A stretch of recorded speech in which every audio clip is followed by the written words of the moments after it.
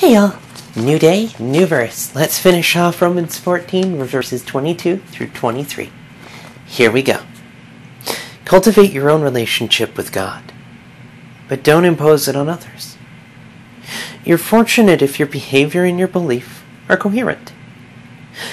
But if you're not sure, if you notice that you're acting in ways inconsistent with what you believe, some days trying to impose your opinion on others, other days just trying to please them, then you know you're out of line. If the way you live isn't consistent with what you believe, it's wrong. Then it's wrong. And I was thinking about this a bit, thinking about what it looks like to cultivate one's relationship and not imposing. Because there are three key ideas that seem to kind of flow through here. Imposing one's relationship on others, imposing opinions, and appeasement. When we have a relationship with God, when we cultivate it, when we move in with Him, He shows us a different way of living. He will show what it looks like to live in love. A type of behavior that I really do believe is inborn to humanity. We just spend most of our life trying not to do it. That, well, maybe it's not right to hurt others. Those kind of questions. That morality that is seemingly deeper. The thing that says, well, that's right or that's wrong. That we can't quite quantify or qualify. But it's something there. Cultivating that relationship, but not imposing it on others. And I think in certain communities, it's something that needs to be reiterated a fair bit. I know in my youth I used to be a bit of a Bible thumper. I didn't really have an interest in sharing the Word as much as sharing my own opinion.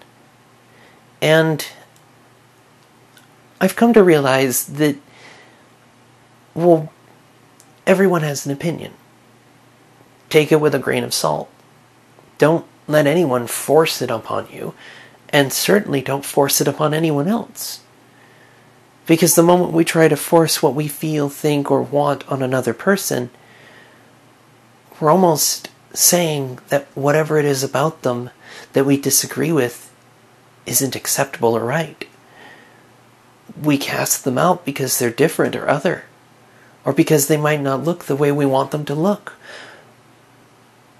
Seems rather messed up, doesn't it? I find it curious, especially since, how can one say they follow the God who made everyone and loves all of us and died for us, but throw people out because they're slightly different? That seems a type of imposing one's opinion and behavior that seems quite, counter to what's in the Word. So as we develop the relationship, our lives should be the evangelistic tool. So we see throughout all the Bible, especially in Acts, that when the disciples are sharing who God is, like Peter with the centurion, or Paul throughout his travels,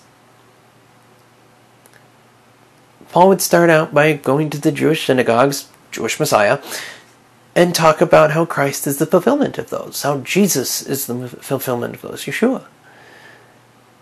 If they didn't want to listen, he'd go to the Gentiles. Say, look, we all know that actions have consequences. Why not have things set right? And if somebody thought Paul was out of his gourd, which often happened, he didn't condemn them. In truth, even when he was on trial before the High Council of the Jewish Sanhedrin, when he was slapped, he pointed out the fact that God will slap you. Oh, well, how was I not supposed to know? He even apologizes for breaking the word about treating people in authority wrongly. So it's interesting that even when in those difficult situations, he doesn't try to impose. He's consistent with what he's writing here to the Romans. You don't need to do it my way. I'd like you to know who saved me so that you can be saved. And if you think I'm full of it, well, go Go try a relationship for yourself. Don't take my word for it. The second idea in here kind of connects to the imposing opinions on others. Because these may be more than just religious opinions. We have in this tendency culture, it's like, well, I'm gluten-free, and because you're not, you're a moron. Well, I mean, if you have celiac disease, certainly, but then that's a health issue. But if it's just done as a diet, is it any different from keto? We each do it our own way. We each do it our own thing. We can learn of each other. Especially since one of the truest ideas of how to behave that, goes deeper than it is just, why cause physical harm to each other? We shouldn't. We shouldn't be causing harm, period. But we're a broken species. Sometimes it just happens. Whether it be malice aforethought, ignorance, or just a bad day gone awry. No one's hands are clean. So why say, well, my hands are clean, so you do it my way. The only hands that were ever truly clean are Christ's. The rest of us are washed white as snow by accepting his gift of salvation. And in truly embracing it, reflect it. He loves us, so we love others. He is merciful to us, so we share mercy. He shares his joy, so we brim over with it. He gives us new life, so we share it with others. He mounts us up like wings of eagles, giving us new strength to run and rot no weary. Well, then, we share that. We be the hand that pulls somebody out of the fire when they're reaching to come out. And the third idea here of appeasement. Well, if you're trying to please everyone, one, you can't. Because you can't please everyone. That's just a truism of human nature. You're eventually going to piss somebody off, even if it's just running across somebody who enjoys being pissed off.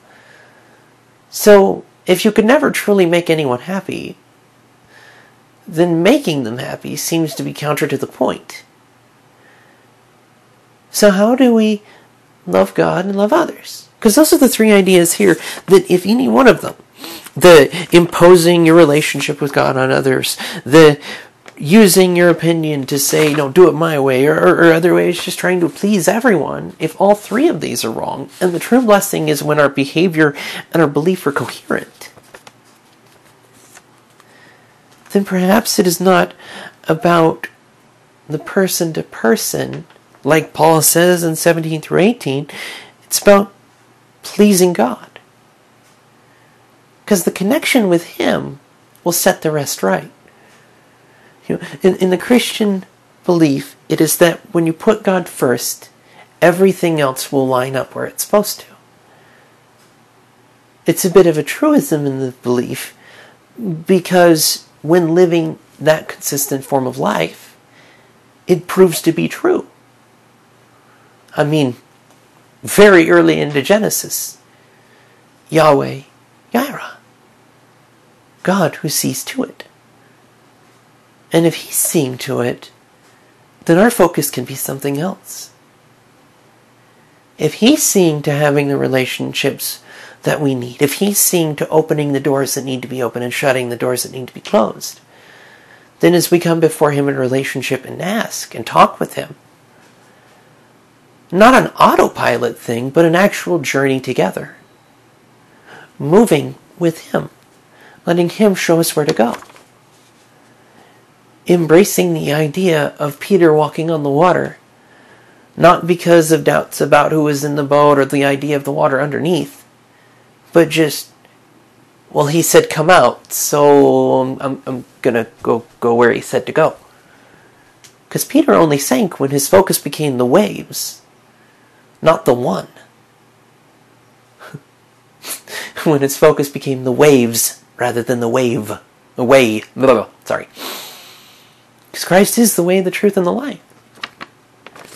And I'm not asking anyone who listens to these to take my word as the gospel truth. I'm speaking from my own experiences. I am talking as somebody who used to live a life that was completely counter to love. I'm talking as somebody who used to be a demonic little antichrist. that was so interested in making others suffer that it made, once upon a time, me giddy. And now I look back at it and I thank God for freeing me from those chains, for replacing hate and anger with love, for replacing sorrow and heartache with joy, for replacing a weary life that was done with humanity with one that wants to embrace every member of it, good, bad, or indifferent, because they're God-made. That's not something I could do. I had piles upon piles of self-help books trying to get out of it, and it never did anything. But embracing God, it did. And I'd hope everyone would. Not my form of it, their own form. I'm a bit of a cheeky person. I like dry wit. I like humor. I like to poke fun of literally everything. Because the only thing I honestly take serious is God. The rest of it's just an adventure in playing together. But I'm me. And if knowing that I could go from darkness to light seems interesting, well, dig in. The word's there. God is omnipresent. He's the one you need the relationship. Go dig in. Go find Him. Seek and ye shall find, because He's right there. Knock and the door will be open because He wants to let you in. That's the beauty of it. We can have lives that are consistent with our behavior when we let Him be the one to set the tone. I'm not preaching religion in any way, shape, or form. I hate organized religion. I find it to be too much like bureaucracy, and I believe bureaucracy is satanic. Because it does top down. And people, you start at the bottom and work your way up. Because everybody needs to be on even level. Because we're all equal. We're all made in His image. We all need Him. So try it for yourself. Go dig in. Even if the start of your journey is embracing the idea of the Book of Lamentations, where it's going, God, WTF, and going from there. There's a reason that the 3 wisdom books in the Bible are Proverbs, Ecclesiastes, and Job. Good things happen to good people, Proverbs. Not always, Ecclesiastes. Well, what does that mean? Are you good or not, God? Job. And Job is answered by God when God says, I handle all of this. Everything is in my hands. I'm not picking on you. If I was only interested in causing you pain, why did I make you in the first place? It's inconsistent with who He is. So the rest of it has to come from somewhere else. People, the enemy, wherever it comes from, if we trust Him to set it right, if we cultivate a relationship with the God who sees to it, then we can embrace the kind of life that Christ lived and walk with the kind of love that He has. He paid for our sins. We don't have to. Embrace that fact, because that is the only part of this that I will ever be trust. Is you need Christ. You need the balance paid. Our actions have consequences. On the grand scheme, the very nature of sin isn't just a single event, it's the web that comes afterward. Person A steals something from person B. The sin is the theft, but person B now also has to deal with a lack of trust because of person A. Perhaps fear of losing what is theirs. Unease, maybe even a sleepless night because of the terror, all from just the act of theft. So, if that's the kind of web that is woven by our actions, then something has to set it right. And that's what Christ has done. Come to set things right between us and God. And as we are set right with Him, He sets us right with everyone else. 2 birds with 1 stone, 17 and 18. Your task is to single-mindedly serve Christ. Pleasing the God above you proves the worth to the people around you. Because it's not about them. It's not about them doing it your way, or you guys doing it my way. None of that is the point. The point is the relationship. Not forced on anybody. Not condemning anybody. But just digging into who God is.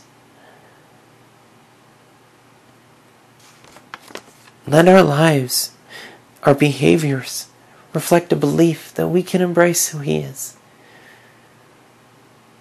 Because He's there. He'll never leave us nor forsake us. So as I wrap up here, I would just say this. As you go through the day-to-day, and you're dealing with moments of trial and tribulation, moments where your behavior and your belief are tested, remember, you don't have to impose your relationship on others. You don't have to impose your opinion on others. And you don't have to appease others. Embrace God and see what He'll do next. I look forward to starting up tomorrow for chapter 14. I may miss Wednesday for a back injection, but we'll see. I will see you guys then. God bless, and may His favor be upon you. And remember, you are more loved than you know. See you then.